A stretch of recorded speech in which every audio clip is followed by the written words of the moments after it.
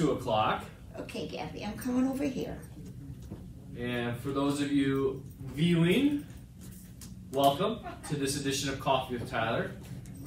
I'm joined by 2 of your neighbors here in Bradford Terrace, but if you're viewing this, feel free to come on down. I'll answer any questions you may have.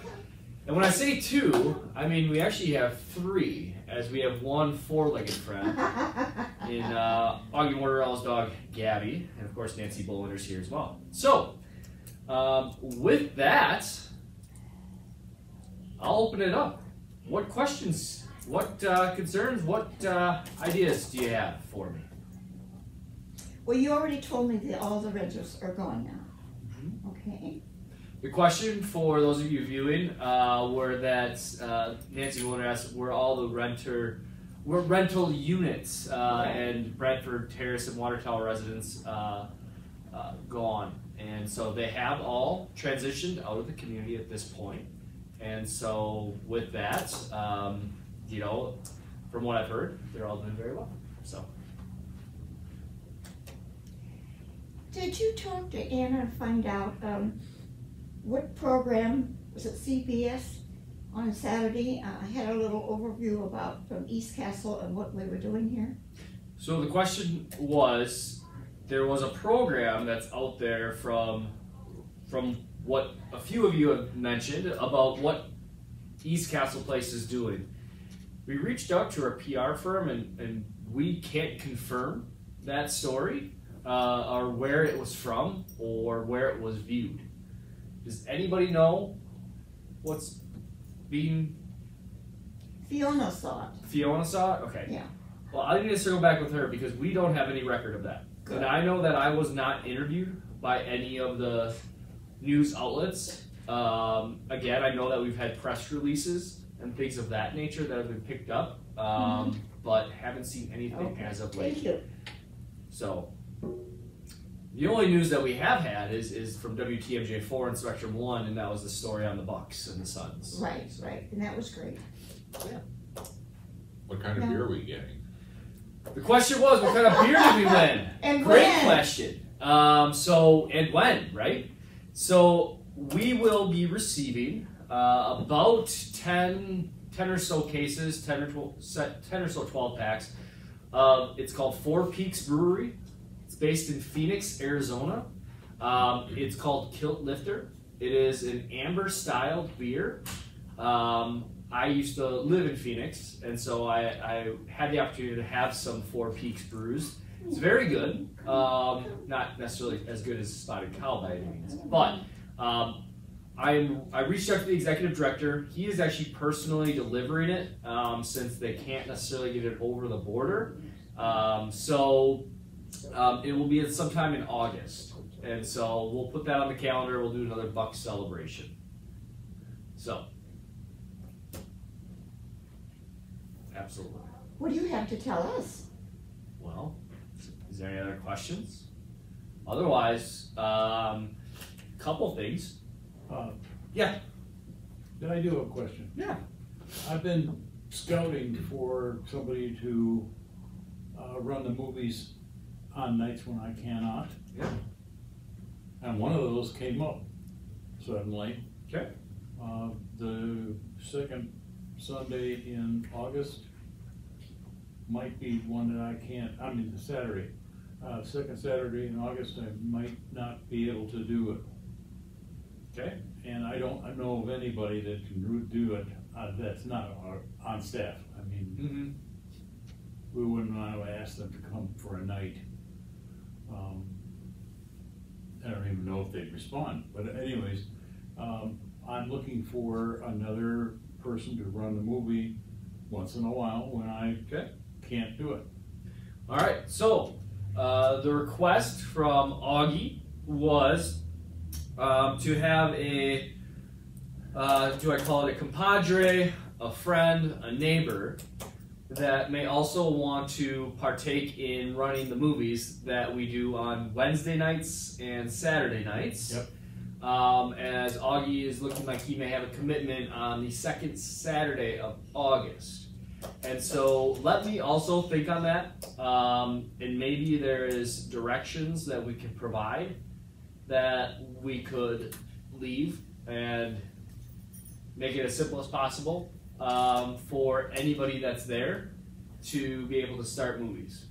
And then maybe alleviate and be a long-term solution, but at the same time, I know that there's oftentimes some troubleshooting that has to happen. So let me work with whether that's Scott, Cooper, our IT folks on some directions for movies. I have done some understudying, but it's frequently ended up being somewhat confusing. Yeah. So the comment was made, it's, I've gone through it once or twice, but it still ends up being kind of confusing and each time a little different. Is that kind of right, Alex? Well, Augie, is that the description? It's a good description because there are 5 channels that we can use for live streaming, and then of course there's the running of the discs. Yeah, I'm just wondering if we can't have that pre-set up on Friday, when staff members are here. We generally don't touch the TV until, Saturday when the movies are running. We usually don't have programming on between that. Right. And let me see what I can do. All right? But in the meantime, the request still stands. We'd love for some additional residents to partake in some of the movies and viewing of them, and also playing of them. Is that fair? Okay. So now the question was, what do I have to share with you? And so, a couple of updates. So I mentioned in State of the Castle last week that there's going to be some work going on by the gazebo area. How many of you have seen that work that's been done? A little bit more dramatic than maybe some or most of us thought. And so I want you to know that decision was made because KEI, our former landscaping company that does work at the Catholic home, that's their profession, we, Eric, myself, and did a walk around the perimeter as we were preparing to transition services. And KEI looked, and Eric and I asked, I said, what can we do for this corner? A, to brighten it up, but B, to make it more beautiful. And the comment was made from Nate, our KEI representative, that, again, is knowledgeable. This is his profession. He said, well, Tyler, Eric, those trees have actually outlived most of their useful life, and we could prune, but the majority of the trees are dead. And so he came with a proposal, and so the proposal that KEI is fulfilling, that I signed off on, was essentially a tiered type of system. And it's going to be tough to explain, and I can't wait for it to be in full completion, and then we'll see what comments are had. But essentially there will be some, for lack of a better term, some arborvitaes, and again, this is my recollection, some arborvitaes that will kind of be in the center of that corner, and then from there we'll tear down on both sides. So again, there will be screening for East Castle Place, and then on the East Castle Place side, there will be a similar, think of it as, I kind of think of it as 6 foot, 3 foot, 1 foot, right? You got your 6 foot screen of arborvitaes, then you have a 3 foot section of other perennials, and then you may have some annuals to round out the East Castle side. Places for the birds? Right, because that was brought up as well, places for the birds. And so again, yes, there will be places for the birds in the arborvitaes. And then I know, what else can we do from planting trees and things of that nature? So again, it was made, decision was made for us by myself. So again, hindsight 2020, could have been better in communicating with you as residents, but at the same time, felt the need to move on a situation of something that wasn't necessarily enhancing the appearance of our beautiful campus. So if there's questions, concerns, you can come talk to me. But I ask also for some patience and understanding. KEI will continue to water and make sure that those plants continue to grow. There is irrigation that will be set up for them, and the plants are warranted. So again, we will go forward in that direction.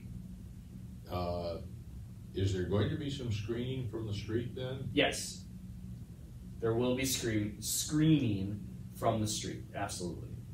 Well, because that was apparently completely removed. Correct. If you walk around the corner, it was completely removed, as there's stumps right now.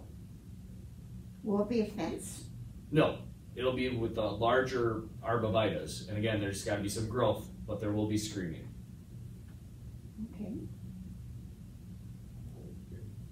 I noticed that they've been putting in a lot of flowers today. There should be some perennials that will blossom throughout the summer and fall, and then there will be some annuals that we'll have to plant annually. Are they rabbit proof? I do not know. I assume, there will be some rabbit proof flowers. Because the rabbits are very active. I know. They are at my house as well.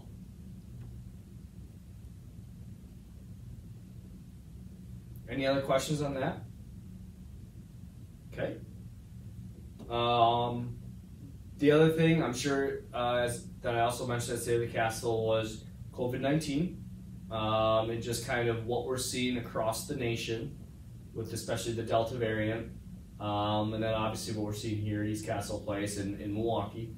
There at this time there is a necessity to change any of the protocols, both visitor as well as mask protocols for you as residents.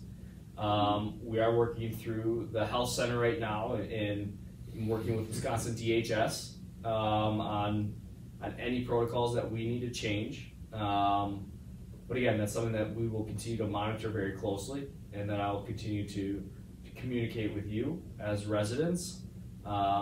You will be receiving a memo just kind of updating you on where we stand as a community, since it has been a topic that's come up more recently. So.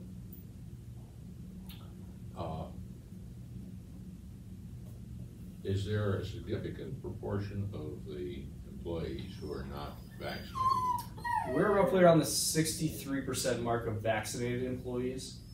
So 37%, give or take, are not vaccinated.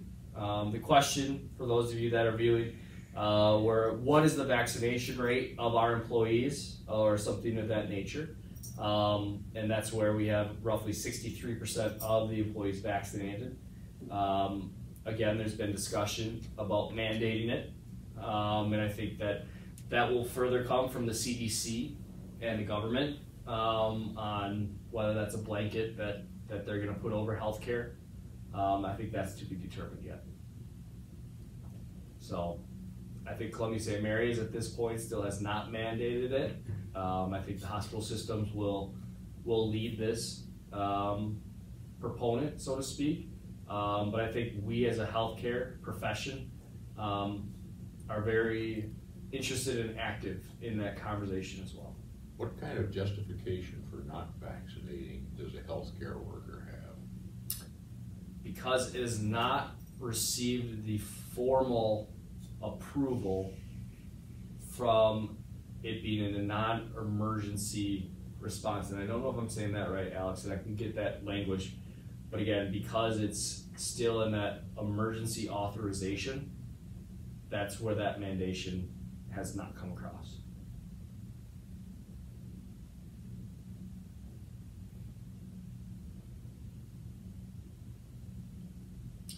So I can tell you that, I mean, the education that we continue to do with employees that are unvaccinated, continue. We have the Johnson & Johnson shot available for employees. What's their reasoning? It spreads the gamut of. It's my privilege, right? It's my right to not get it. It's, still too early. Again, even if I do get vaccinated, I could still get COVID. And again, to that point, we're seeing it. I'm sure you've seen it too, that individuals that have been vaccinated may still contract COVID. I can tell you that the effects are much, much less for those that are vaccinated versus those that are not, just from what I've been seeing and reading. But it primarily comes back to it's my right, and you know, I don't necessarily trust the vaccination or the science. Thank you. Again, that's not my opinion. Those are opinions of again, outside of East Castle walls as well. I think it spreads the gamut. So again, the question was, what's the justification for not receiving vaccination? So At one time you said that perhaps the people that have been vaccinated would not have to wear masks. Is that still a thought, the workers? it is, but right now it is not. Again, it's still, and we take the guidance from the Wisconsin Department of Health. The Wisconsin Department of Health actually has mandated that our staff in the health center and CVRF are in eye goggles or eye protection as well. And so again, they just say that you're dealing with a vulnerable population and that you need to protect them as much as you need to protect yourself. So, and again, that's a blanket that I'm putting over the campus for the protection of all the employees as well as the residents, but also just wanting to not have to have the micromanagement of staff members saying, are you vaccinated, Nancy? Okay, you don't have to wear your mask. Augie, I know you're vaccinated, you can wear your mask. Alex, are you vaccinated or are you not? So again, it's a giveaway. It is, to a degree, but it's also, I mean, there's parameters in order to make it stick, so to speak. So, what other questions, comments, concerns? What do you have? Well, those are my two big ones for today. We're continuing to move along in the development plans. We have 20 individuals signed up from a priority agreement standpoint for the new apartments. And we continue to work with our partners at CG Schmidt, RDG, Interior Designs, and AG Architects. So again, the timeline is still tentatively in April. That may get pushed slightly just due to some city approvals and different permits and things of that nature. But all in all, the conversations continue. We're very optimistic and excited. Well, what's the difference in these new apartments? What's the advantage that people are signing up for them?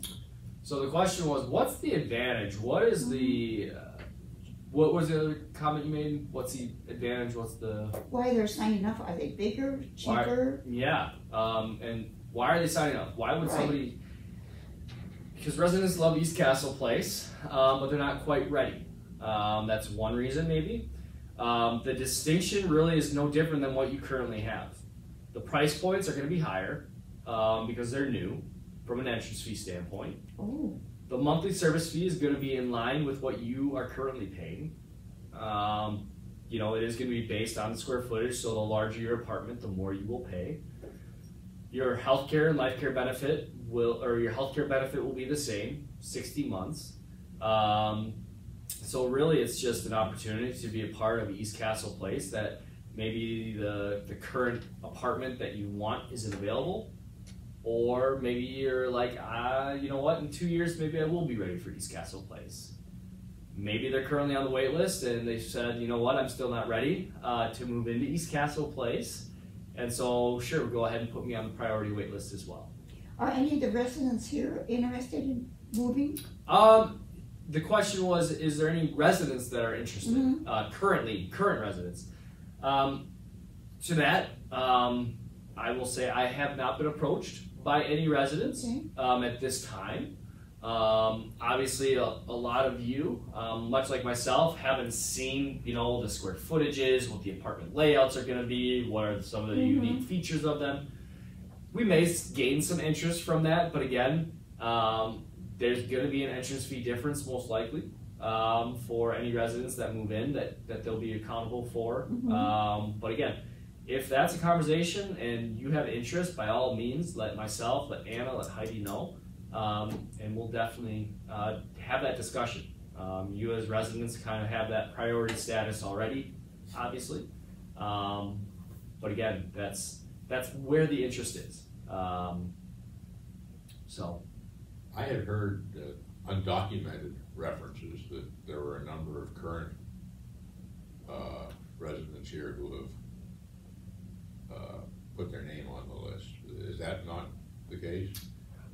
I guess the undocumented piece is kind of what I would point to. I may not be aware of those conversations. I know in passing, a few residents have said, oh yeah, I may be interested, but I'm not necessarily, not that they're not important and not that they don't matter, but again, as those conversations come up, by all means, I'm happy to have those and formalize what that would look like. Again, from a priority standpoint, there is a timetable that you have to commit to an apartment. So again, there's some factors in there, but by all means, I'll entertain those questions and comments and kind of what that looks like. So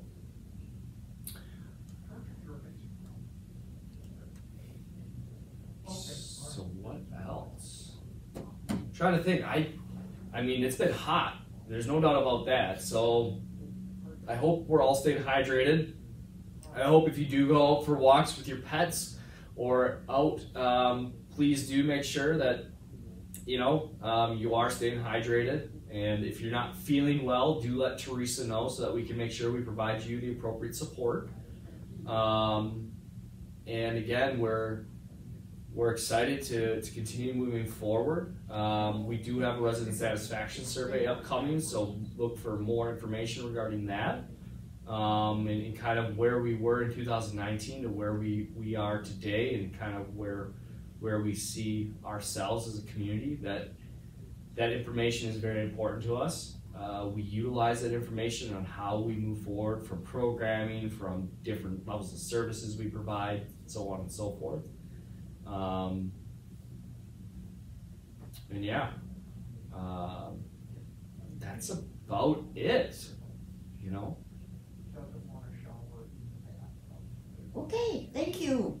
I guess if there's any questions from the viewers that are watching, you know where I am. And I'm always happy to chat with you one-on-one, always happy to answer and ease, hopefully, any concerns that you have, and look forward to, obviously, your engagement and your input as to where we continue to progress. So thank you. Appreciate everybody. Thank you to those that are watching. Take care, and we'll see you next time. All right.